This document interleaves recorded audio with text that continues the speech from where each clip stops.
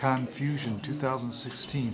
Who took my monster? It is 9 o'clock on a Friday night, and you still came. So, good for you. You know, good for you. We could all be doing something else now, but yes. John, so you want your credit card back? Why don't you just read him the number right now? Expiration. Alright, does anyone else have any potential credit card fraud they would like to begin? Alright, let's start this. I apologize for being late. I'm very sorry. Don't hurt me. No, this is fine. Who threw away my monster compendium? Is the name of this.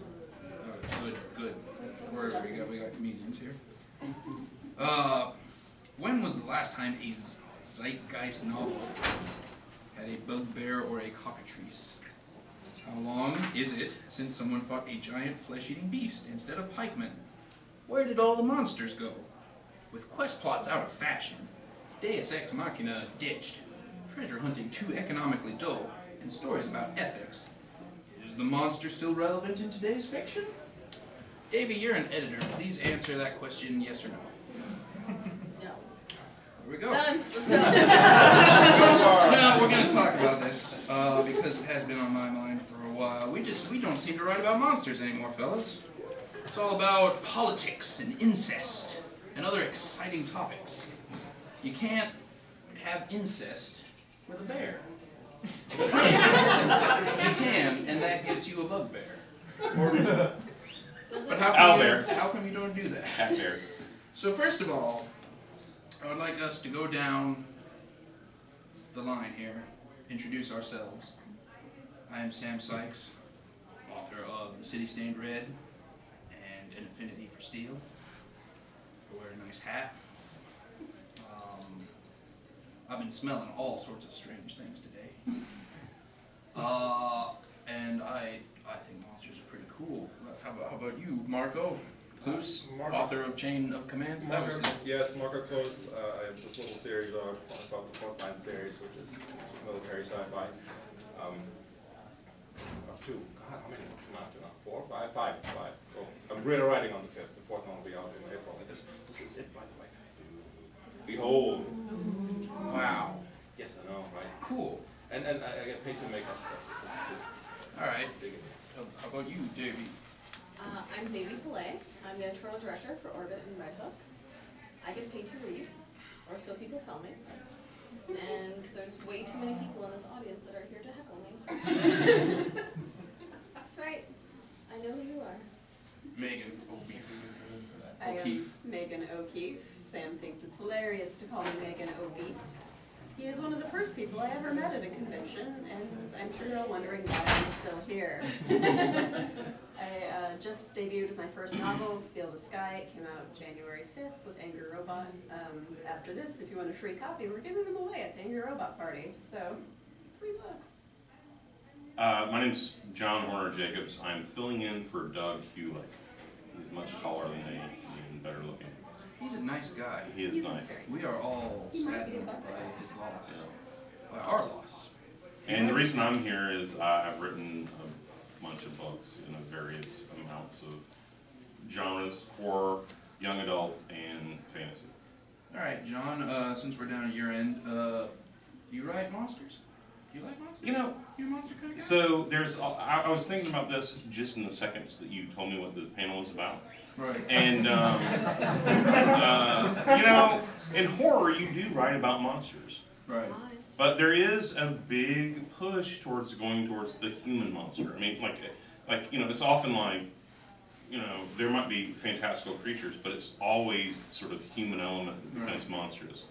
And, you know, I think there is some real space for, you know, the element of a natural antagonist. Like, you know, you look at the Revenant, you know, there's that bear sex scene they have in.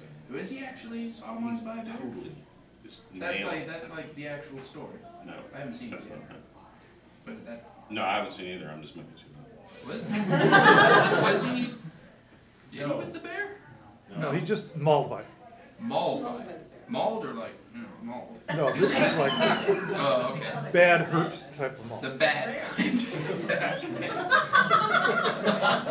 Thank you. Thank you for clarifying. Well, that's a pretty good question you got there. Like, can you do monsters, that sort of natural antagonism? Do they need to be humanized for them to be workable? Because I think the real reason we don't do too many monsters is because it's hard to present a monster's point of view and have that be interesting. Like, one of the big reasons that Game of Thrones got so interesting is because you got to see everyone's agenda, everyone's motive. If you do that with a monster, you're not going to see much. He's pretty much interested in eating and possibly sodomy. Well, I don't think they have to be humanized, but they have to have some sort of reasoning and intellect. Like, if you take one of the best monster movies, which is Jaws, and he's like, he's a fish. He's a big, smart fish. You know, like in what accent was that? I don't know, fuck I don't. But the fish sort of outsmarts them. You know, it has to have some sort of reasoning ability so that it is a little bit humanized, but it's just intelligent, in my opinion. Okay, Megan, please add to that. I don't think they necessarily have to be intelligent either. I agree that that's a good thing. I think forces of nature can just be scary. Like, they don't have to have reasoning capability. They just have to have their drives to follow their. At that point, it sort of becomes, because a point where the monsters are basically stories of survival, aren't they? Trying to get away from the monster, and you know, Jaws is still about the people. It basically makes the protagonist do double duty. Yeah. Because they have Making to them work harder is always good. Yeah, which is always great. But I can see why a lot of people might think that might not add as much to the story as, say, a human antagonist with a different take on it. Davey, what are your thoughts on this? I have very few. So few. Well, I mean, you're on here, dude. So, actually, I want to get your opinion on something after. But Marco, did you have anything? Do you think you can still do monsters and still have it be get the emotional investment? Yeah, but it's like we've kind of shuffled monsters off, like the classic monsters that everybody grew up with, like, you know, vampires, werewolves. They have their like section of the bookstore now where there's the girl with the tattoos and the sword is on the cover. Yeah. It's a very, like, if you write, like, for example, like one of my favorite like classical monsters is like the werewolves, you know, the shapeshifters. But it's been so overdone that if you put a werewolf in the story, it better be a fucking original werewolf, because like people have read this stuff, and because you were just saying, like, can it be done, and hasn't been done really effectively? Like, how do you show the monster's point of view? And I can't remember the name of the author, but it's the guy who did, you know, the Beowulf monster Grendel, from Grendel's point of view. John Gardner. Yes, thank you. And that was, you know, it was so well done, and it's so rarely done to get into the monster's head, and then actually have to. And the other thing that I was thinking of was Peter Watts' short story that's done from the perspective of the Thing. And when that is done, somebody does it, somebody actually takes that ball and runs with it, and it's so rarely done well that when it is done well, it just blows your mind, because, you know, it's just this whole different perspective. It's no longer like this force of nature, and it's also not like this angsty, you know, the monster is inside of us, you know, like humans are the worst monsters. No, it's still a fucking terrifying monster, but it's like, and you get into its head, and it's not thinking like a person, and when it's well done, you can pull it off, and then it's just mind-blowing. Mm. Well done. Thank you for actually putting in effort. Well, Davey, you're in a unique position on this panel, because you actually buy books, and you are a discerning reader. So, what was the last book that you read that had a monster in it that you were like, yes to this, I love it? Lila Bowen, Wake of Vultures. Besides that. Oh shit. Well, what did you like about it? How'd that work out? I think it worked out really well. Okay, so what about it worked? I think that That involves the monsters. what Lila did was take a premise, which was basically the West, and she took monsters, and she did it in a very different, unique way. Basically, Nettie is a little half Indian, half black girl, and she is basically a slave to her foster parents, and one day she wakes up a man is attacking her. She can't do anything about it. Like, nothing she does stops him until, like, not even the pitchfork getting through his eye. But she takes a stick and she stabs him, and he falls apart into dust. And now, because of that one moment, she can see all the monsters, like all the supernatural. Okay. And I think there was a really cool line where she says, now she knows why there's so much sand in the desert. You know? Oh. But there's a really, really cool look at the monsters and about Nettie herself, who's a great protagonist. Great review in IO9, you guys should check it out. But it's a very, very different way of doing something like that. So It's set kind of in the West. So like, different is key. Like Different is key. We can't regurgitate the same monsters. I think it's less about, anybody can regurgitate. It depends on how you do it. Not how well you- everyone. And not everyone can do it well. Exactly. Last night, after that much scotch, no one was regurgitating well. Really? Yeah. Okay, but anyways, you didn't come here to hear that. Man is the real monster, is the lesson there. You might be a real Yeah. monster. So, But I think there's always a potential. Like, the second that I say I'm never going to buy X yeah, is the second I'm going to buy it, right. obviously. So, for those aspiring writers we have here, who might have monsters, what would you say makes a monster a hard sell? Stupid monster. What? Just a stupid monster. Just a stupid monster? Like, have you seen, like, there's some where they're just mindless, like eating machines, or like, there's just no fun to it. Or they're... That's kind of why I really miss monsters, is because, you know, I love courtly intrigue as much as anyone It else. doesn't have to be courtly. Well, yeah, but I mean, we sort of lost that element of fun in fantasy, I think, and monsters were key to that. And we sort of almost ruined magic by, you know, throwing down magic systems every which way, throwing down world building a lot. Sort of made stuff that is designed to break the rules, giving them more rules.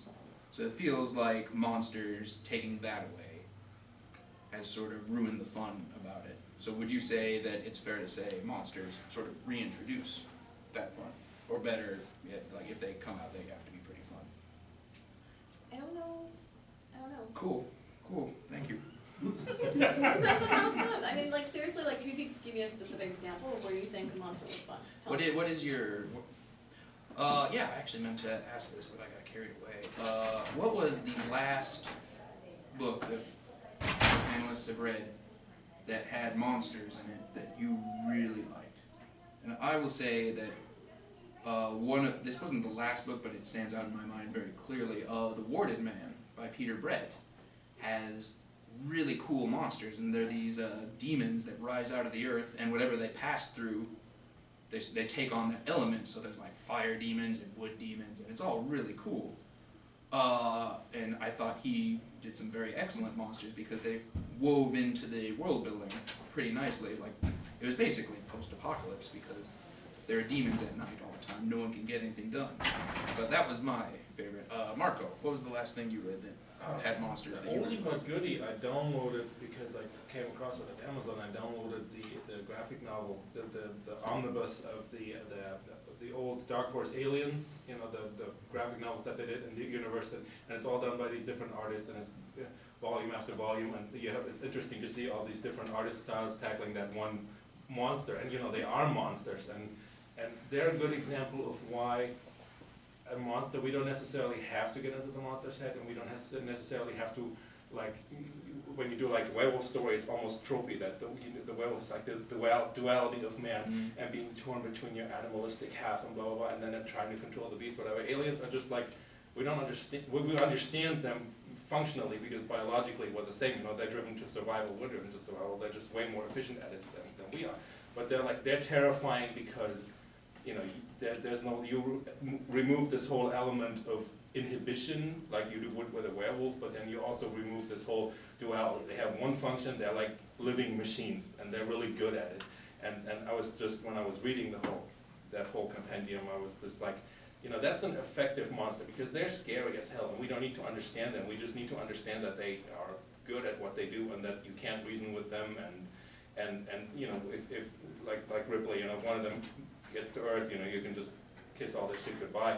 And there's no like philosophical wrangling, unlike all the philosophical wrangling they do in the series. It's like what bastards humans are, even in the face of extinction, they still backstab each other, like Ripley when she pins Burke against the wall, she just goes, at least they don't fuck each other over for a percentage. But yeah, that's the last thing that I read that had monsters in it. I was like, yeah, that's how it's done. Okay. Amy, are you still going with Wake of Vultures? That's what I'm going No, with. you're gonna double down. I'm doubling down. All right. Megan, what say you?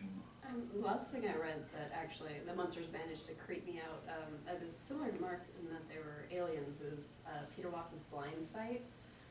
Oh yes, Yeah, sweet, yes. It was, yeah, talk about a force of nature situation. That was incredibly creepy. And without giving too many spoilers, the aliens are essentially are a branch of evolution that just decided sentience is a dead end. So they are essentially biological machines, and they're just doing their thing for survival. And there's really not much you can do to stop them. They are far more advanced than you are. Very scary. So I've long held sort of the theory, like everyone always runs out there are no new stories, you know. Sure. And I'm always like, well, you know, what makes a new story is usually a character, and only, you know, as an author you can bring that out. Right. So, I mean, you could say the same about monsters. It's really just sort of up into the individual author's skill, tone, style to make it new. And the one book that really sort of stands out that takes traditional monsters, and they're still just traditional monsters, is Glenn Duncan's The Last Werewolf, which is just a flawless, brilliant piece of writing, at least in my opinion. And it's almost literary in the sense that his style is so unique, and the narrator's voice, who is a werewolf, is so compelling and so unique that that it makes it all new again. You know, but it's same rules, same, you know, everything. It's not like he's reinventing the werewolf. He's just doing it in such a unique, individual way that it becomes new again, and looking at things like in the way his protagonist, only his protagonist can. Right. So we have an interesting duality there, in that we have basically force of nature creatures that are just unfathomable, can't be reasoned with, can barely be understood. We've got that very humanized element that you said, and I'd like to get back to that. But there's a question that's been that's been weighing on my mind for a while. Vampires, werewolves, very ancient legends, monster legends, now mostly boyfriends. What will the next monster to be sexy be? Like, let's get ahead of this trend right now. Ghouls. And find out. Yeah, we don't have a sexy ghoul story. We don't have a sexy ghoul story yet. Golems. Golems? That's just like a real doll, isn't it? Frankensteinish kind of I don't know why they're not making possessed sex doll movies. You know what I'm saying? Like, they're already fucking creepy, right? I mean, why haven't they? Because there's always the possessed puppet movie or whatever. Why is someone not like this silicone sex doll? Yeah, they look very possessed? surprised, don't they? No, Sam, I wouldn't know. But, Like, they look very surprised. Well, what would they do when they attack? That would be the interesting thing. How do they attack? Do they just try to strangle you, or do they have like sex-themed?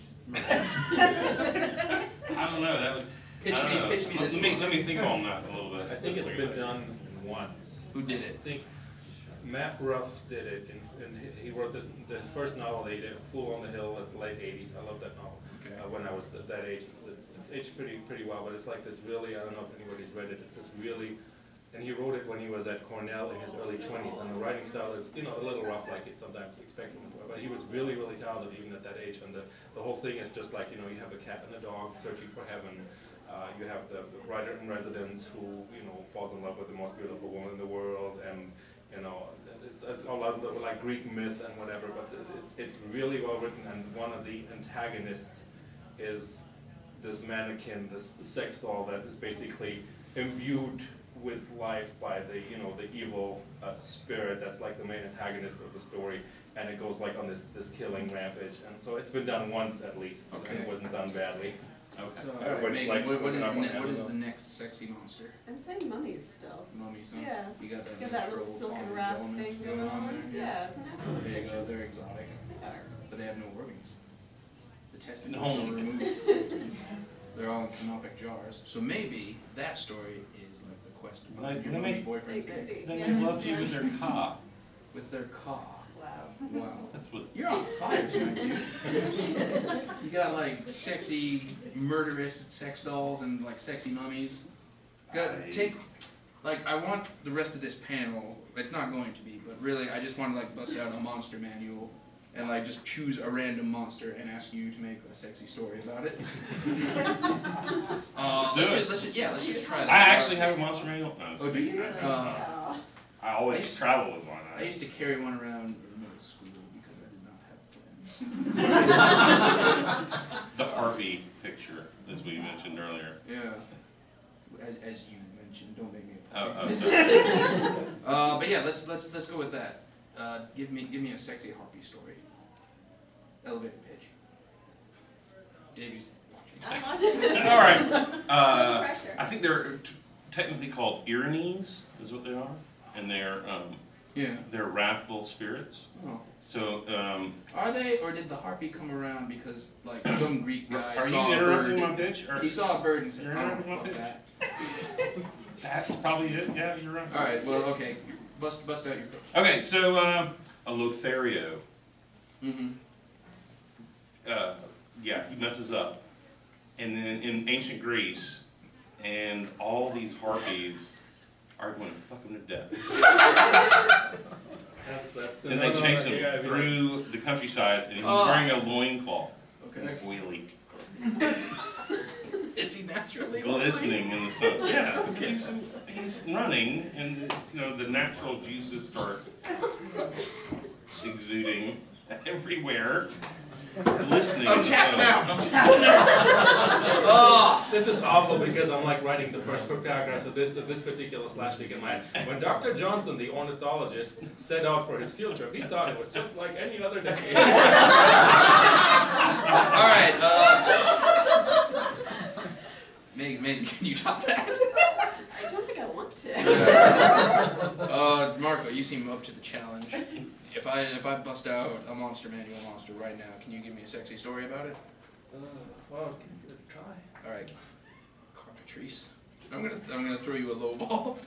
What is it? A cockatrice. I can't picture that in my head. It's the Demon fucking chicken. it's the chicken, Demon and he's chicken. got bat wings, Yeah. and he pecks Serpent's you, tail. and you turn to stone. Oh, and I just The jokes write themselves. Yeah, and I just wasted the thing with the ornithologist. Yeah, on the man. harpies, so yeah. Yeah, how come it's always birds? Well, there's a gelatinous cube. Yeah, Gelatinous tell us cube. about a Oh, sexy gelatinous God. cube. Sexy gelatinous cube. Yeah. Well, I'm thinking like Jello, so I'm like. This is probably why there are no monsters in modern fantasy. Because they're It's ridiculous. too sexy. Yeah. It's too sexy. America's prudish sensibilities are not ready for sexy cockatrices and Maybe that's sexy the real gelatinous cubes. Maybe indeed society is the real monster. Thank you, friends. You really think there's no cockatrice slashfic out there like cockatrice porn? Like- if you Google that right now, there's like no. alright, I know we started with a challenge, but alright. Davey, can you top that? Would you buy a book about a sexy cockatrice? Totally. Yeah? Done. Just any bird. Just write it. It's there. Alright. So, There is a great book about a cockatrice. what's it called? It's called The Book of the Dun Cow. Oh And it's about a chicken, Chanticleer, who Okay. has to fight in an epic, it's about farmyard animals, and it's an epic fantasy in which he has to fight a cockatrice. It's a great book. I'll have to have to write this down. Yeah. What? I'll write this title down. The Book of the Dun Cow. It is sort of religious allegory, but that's okay. Okay. So, to try to weave these back together, in the tale of the murder sex dolls, do you try to present them as unstoppable forces of nature, or do you try to humanize them? Because like, if you were a crazy sex doll and you just had to, and you just had, well, all right, you know what I mean. I'm not suggesting sex dolls are a naturally occurring phenomenon. a naturally replenishing resource. I don't believe some man in Sweden goes out to harvest the sex dolls. It's not, that would not be the tree of woe, that'd be the tree of... so many potential book titles. Harvesting the Sex Dolls, But my at the same autobiography. time, like, if you're a sex doll. I feel like this panel has gotten just a little bit off a particular track and off of this like. Well, no, we're weaving it back in. Sort of. But like I think he's doubting your ability to moderate this. Delilah, remember what I said when the panel started? Like, why don't I ever get invited to those sex panels? And I take back what I said. But like, you're a sex doll. You're being sexed up day in, day out. You come back. Like, do we sympathize with the sex doll, or? Well, yeah. Wind up, girl. Oh. Ooh, I see what you Yeah, did there. she's So we sweating. already did this. Jesus Christ. Yeah, There are no it's news done. stories. If I had a microphone, I would just give you the horrible sound she would make when she was coming to kill you. And coming was spelled C-O-M-I-N-G. Which was, that's what you'd hear beforehand. And that would just be like her nasty feet. Holy shit. It's scary, isn't it? Yeah, alright, but yeah, we did. You lost your erection, didn't you? Sorry, Martha. This is being recorded. This is being recorded. It wasn't like we didn't know. Oh, right. We Hey, all you agreed two, to it. we're sorry. Talk about sex dolls. Like, zoom in on me right now. Like, right on this eye. Watch the light fade from it. Alright, but we did get off track because Marco's time is very Dragons. valuable. Actually, that's a good point. Dragons, there's a lot of Dragons, dragons we still keep on dragons. Yeah. So, do you think it's sort of a rule of cool thing, isn't it? Like, you can only have really cool shit now. You can't just have random monsters with no particular impetus. Actually, here's a better question, because that was complete garbage what I was about to ask you. Do you think monsters can sort of only work in the purview of world building? Because, you know, zombie stories. Zombies aren't necessarily the interesting part. They're window dressing to force other people into conflict. Zombies are bad weather. Yeah, zombies are bad weather. It's like, what are we going to do about these dang zombies? Nothing. So do you think that's where we find most effective monsters these days? Cool. I mean, I'm just letting someone else. Yeah, do you have anything to add to that, Mark? Like, obviously we've covered different ways in which it could work, but do you think that might be a more effective way these days than perhaps presenting? What, the monsters As world building, as weather, or do you think that might rob them of some of their impact? Well, everything you do, like even the monster stories, like the most boring stuff, like I was never scared by like this Friday the 13th because it's like senseless. Like, you know, the monster that just hacks and slashes away without any motivation, and he's not even like a natural disaster, but this latest, yeah, and yeah, it is a recent trend, like the zombie movies, but I'm also thinking like, Pacific Rim, you know, the kaiju being this force of nature, and what is this? And I had an idea for a short story, and I was just playing with it, but what is a kaiju other than it's like a hurricane or like a storm, it just you know, shows it up, hits the wrecks coastal shit. cities, wrecks the city, and then moves off, and then, but in whatever monster you think of, you've got the philosophically interesting stuff, but it's all forces.